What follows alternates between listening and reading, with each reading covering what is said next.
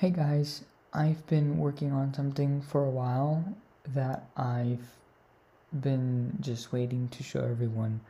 I've kept this behind closed curtains for a while because I wanted to wait till I had it all set up. And now I do, so I'll show you guys. A while back, I bought a few animatronics from different places and I put them together in this little room to work on them and restore them. I call them the trailer bunch. And actually, let me go get the tech lights on so we can get a better look. So, here they are. I do not have them working right now. I'm hoping to document the process of getting to that point. But I'll go down and introduce you guys to the characters. This here is Charlie Chicken. His show banner, which I have packed away somewhere, actually refers to him as an eagle for whatever reason. I got him from an auction that his company 90 Degree Gears was doing. They got their show returned and just sold off the characters separately, which is kind of weird that people would sell singular characters instead of just a whole show. I know it'd be more expensive, but it'd save the trouble of worrying about getting the rest of the characters. This is the unfortunate case for nearly all the band. Andy, Alligator, and Darling Dog here, though, came from the same show, but different locations. I got both of them from some auctions.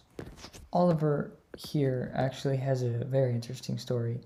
He survived a fire and was dragged out of the restaurant he was in by his owner, leaving 7 people dead.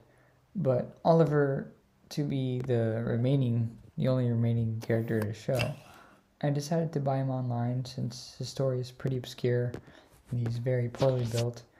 I might put some better life into him, maybe rebuild him into something better. We'll see how that comes along. Over here we have Scramble Sam. I rescued him myself from an abandoned theme park that was victim to an arson attack by its owner. The place belonged to no one. It was prone to vandals and other thieves, so I just decided to go over there and see what I could find. And Sam was the only one who had most of his structure intact, as well as drums, which is pretty lucky, so I took them with him. Next to him here is this big guy, George Grizzly. He has the most obscure story. He was sold on some catalog to some restaurant no one knows the name of. It went to the hands of some guy who lives not too far from here, who unfortunately sold all the characters separately, and I got the last one off of him, and here he is. It's my phone. The most mysterious boy I own. Last one here is Ronald Rat. Ronald's pretty wild. He came with his own show tape system that I have no clue how it works. It's incompatible with the other systems I got here in the shed, and I can't get in contact with the guy who created it because he landed himself in jail a long time ago. Maybe someday I'll find someone who knows about it and figure out how to get him working. And that's about it. This is the trailer bunch.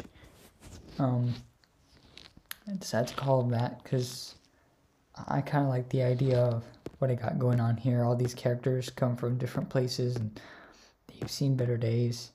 But, you know, they're on the track to be restored together.